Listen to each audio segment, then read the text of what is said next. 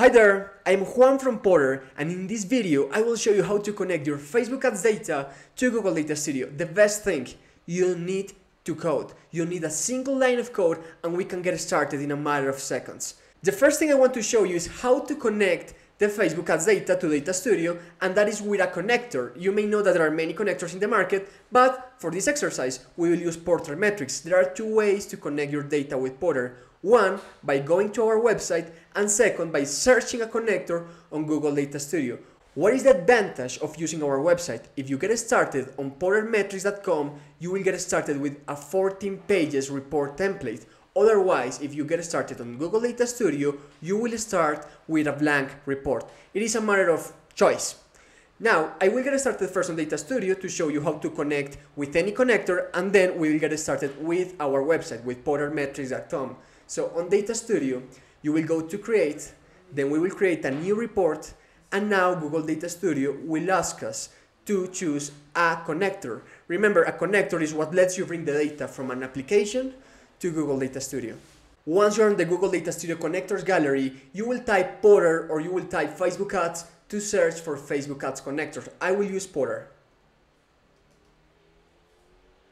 As you may see, Porter has connectors for Facebook, for LinkedIn, for Shopify, and many more connections. I will use Facebook ads plus Instagram ads. This is important. Some connectors providers have separate data for Facebook ads and Instagram ads in the same connector. You can use the data from both with Porter. I will choose this one. Let's set up the connection with Facebook ads. If you use Porter or any connection, you will at least require 3 parameters. One is the ad account, one is the conversion window, and one is the report time. I will explain them to you. The first thing, of course, is the ad account I want to report or visualize. Something special about Porter Metrics is that you can bring more than one Facebook ad account. More connectors only let you connect one account at a time. What is the problem? Google Data Studio comes with a limitation. If you ever want to blend your data, you have up to 5 data sources. Now, let's talk about conversion windows. By the way, in the description of this video, you will see a full guide on Facebook ads reporting on Data Studio where we explain conversion windows with more detail. I will go to conversion window and I will click the recommended option, but if you want to learn about this, I recommend you this guide. And finally, the report time. Again, let's choose the recommended option. And finally, go to add. Without my explanation, and with Porter, you can see that you can connect your Facebook ads data in a matter of seconds to Google Data Studio. This is the first way to connect your data, but I will go back to the website and I will show you from there. So I will close this tab and let's do it from portermetrics.com. So on Porter, you will go to try for free, and here you will choose a connection, and I will use Facebook ads. Of course, this is not my first time using this connector. If it is your first time, you will need to sign in with Google and then sign in with your Facebook profile. What you will do is that Porter will retrieve all your ad accounts from your Facebook profile. Important note, we don't retrieve any sensitive information from your profile, but your email and your Facebook ad accounts. So here, I will do it again. I will choose an ad account, I will choose Porter Metrics here, and then the default conversion windows. Then I will go to connect. What I will do now is that I will navigate through these report templates so you can understand your possibilities with Facebook ads. The first thing is overview. Overview is a report template that we have with some basic metrics like amount spent, which is the amount of money you spend on ads, leads, CTR, link clicks. And you can see that we can break down our data by device, by gender and age, demographics, and also the platform. Platform is if these people, if users are seeing your ads from Facebook, from Instagram, from Messenger, from the feed, from stories, wherever. So this is the first chart. This is another great report template example. If you want to know if people are interacting with your ads, you can visualize, for instance, the number of post engagements you have.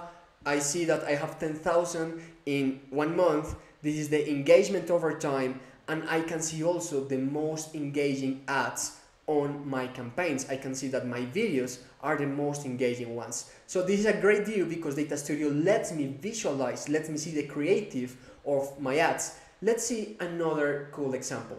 These devices and location report show us where people are interacting or converting or engaging with our Facebook ads. So I can see that for Porter, most people interact with mobile, most of them use Android devices, and most of them use Facebook and Instagram. We don't reach as many people on Messenger. This is the standard behavior for most Facebook ads campaigns, by the way. If you are an e-commerce, maybe Instagram is more important. For B2B, I guess Facebook is more effective. Let's see geographic reports. This report shows us the geography of our Facebook ads audience, and I can see clearly that we reach people everywhere in the world, but mostly in Colombia and Latin America. So I can break down my data by country, but I can also break down my data by cities. When it comes to video engagement, Facebook ads is super powerful because I can visualize, of course, how many video plays I have, how many video plays of 15 seconds, of 30 seconds, and through play actions. We explain through play in our guide in the link. But something cool about Facebook ads metrics is that we can visualize video funnels. How I say this? I can visualize the ad image I am showing. If you report no data, it's because this ad is not a video, an actual video. So these ones are videos, and I can visualize, okay, how many people are playing the 25% of the video. Of them, how many 50%, how many 75%, how many 95%, and how many of them play the video entirely. This helps you understand where people are stopping to watch my videos, and with this I can make decisions of future content. Let's see two final cool examples. One is campaign monitoring report and then ad quality report. First, go to campaign. All our report templates are inspired by real use cases from Facebook marketers, and we noticed a concern. First, overspending or underspending. Sometimes marketers turn off their ads accidentally, and they should be spending money to get conversions. On the other hand, some marketers are concerned to spend more than they should. This ad quality report template lets you know why your ads are underperforming, why your CPA is so high. Well, with Facebook ads you have 3 ranking dimensions, which mainly are benchmarks against other advertisers. So for instance, quality ranking compares the quality of your ads versus other advertisers. For Facebook, I can see that Portal Metrics quality is super low. When it comes to engagement rate, we are super low, and when it comes to conversion, we are better than average. I can see that our landing page is good, but our ads are not effective, and I can do it with a visual way. I can know if our ads are average, if they are bad, and they are good. If you are wondering how to reduce the cost per acquisition or the cost of your campaigns, you can start with your ad quality reports to spot under average or underperforming ads. You can see that we have many report templates and endless possibilities, and every week we launch a new report template. Now let's create a report from scratch. I will go to edit, and then I will create a new page for this report template. The logic of data reporting is the same always. You start by asking a question, then you choose a chart, then you choose a dimension, and then you choose metrics. Let's do it. I want to know how much money I am spending on ads. So I will go to insert, and I want to visualize a scorecard, a simple plain metric, and I will drop it here. And the metric I want to visualize will be, if the question is how much money I'm spending, the metric is amount spent.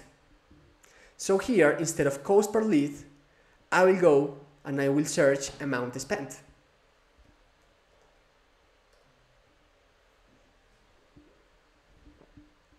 Okay, I am spending 8 million something.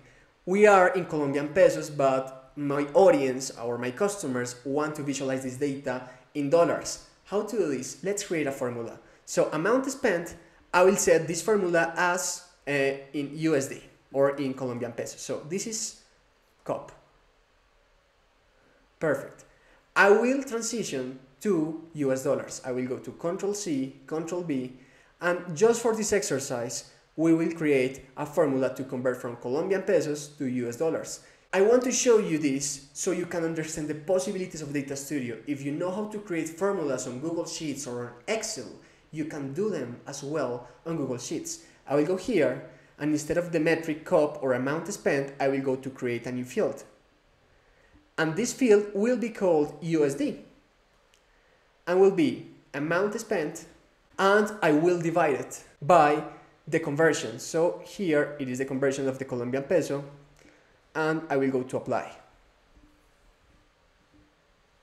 So with Data Studio, we can visualize our spend on Colombian pesos and US dollars with a standard formula. By the way, Porter also has an option to automatically convert your currency to another one because the Colombian peso and the dollar don't have the same value every day. So this is just an example to show you. Now I want to visualize my conversions over time. If it is over time, the best chart to do this is going to insert, and then we will create a time series chart. Okay, I'm visualizing amount spent, but this is not the question. The question is conversions. Porter doesn't track standard events. We track custom conversions, and the way we call custom conversions, our custom conversions are called GDS. So to give you context, GDS template reports, which is the name of our conversion, is because we do remarketing campaigns so you can download our report templates, and we call that conversion GDS conversion templates download.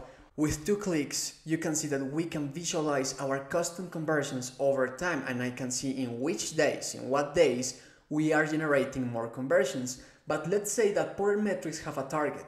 We have a target of getting at least 10 conversions every day, and I am not sure if I am getting them. So I will click on this chart and let's do something fun, something visual. I will go to Style, and on Style I will go to Add a Reference Line, and I will say, okay, if I have at least 10 conversions every day, I can know that this is the minimum number of conversions I should have. So this is the minimum. This will help me monitor my performance. I can see that most of the days I am not reaching my target, and I want to see if I should spend more money or what I should do. This is a great visual. I want to show you 2 or 3 more things for finishing this Google Data Studio tutorial with Facebook ads. So I want to visualize a map. I will go to Insert, and then I will go with a bubble map, and I will drop it right here. And I want to break down my data by city or region, and I want to visualize my conversion data as well. Let's see if it works. And great, we have a map, but this map looks weird because I actually don't have any metric. So I will choose the size with a metric, and the metric will be the custom conversion, which is GDS template downloads. And this is great. I see that most of my conversions happen in Colombia, in Brazil, and many in Europe. That's cool actually. I will show you something else. I will Control C and Control V, and will make this map, I will make it a table. So once I have this map here, I will go to this drop down, and instead of a map, I want a table here. This is great. I am visualizing the same data but as a table, but the dimension, the breakdown, I don't want it to be country, I want it to be gender or age. So go to gender or age. Actually, I have many, and here age, and I want to break down my conversion data by age as well. Pretty cool stuff. I have my data by age. I want to add also device. Let's see if it works. So I want to use the dimension device platform, which will show me if people are seeing my ads from mobile or they are converting from desktop and so on. So here device, and it will be device platform. And voila, our chart is breaking. This is normal. I will show you why. I will go to see details to understand the error. This is one limitation. Facebook says, sorry, but you cannot combine age and device platform in the same chart for this data. This is the kind of limitations that you will see, that there are some dimensions that you cannot combine together. That's a shame, but just to show you that this will happen with any connection, because this is a Facebook limitation, this is not a Google Data Studio limitation. I will click on OK, and I will show you one more thing. I want to visualize the images of my ad. This is a dimension that is called Add Image, and I will drop it right here, and I will remove the device platform and age dimensions.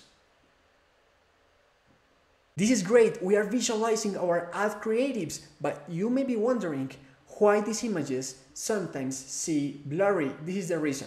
When we request data to Facebook, we can ask for a high quality image, but sometimes Facebook doesn't offer this image. Then they offer a thumbnail, a small version of the image, and that's why it seems blurry. This is a limitation, and a way to solve it is, okay, I want to make this column just a little bit smaller.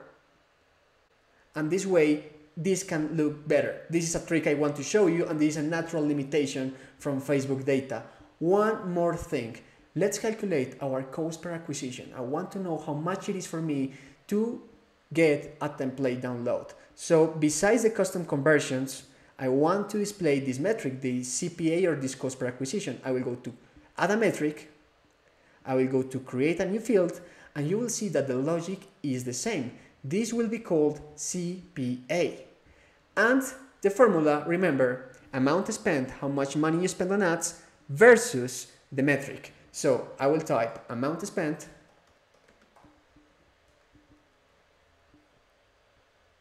divided by custom conversions. Once I have this formula, amount spent divided by custom conversions, I will go to apply. And this is great. We have a table where we can visualize by ad image which ad is performing better in terms of cost per acquisition. Hey, thank you for watching this tutorial. I really enjoy making these videos for you, so you don't need to code and you don't need to be an expert to automate your reports and understand your data. If you want to learn how to blend your data, to use custom formulas, metrics, regular expressions, and all this stuff, remember to follow us on our website, social media, and YouTube. I will see you in the next videos. Bye, and thanks for watching.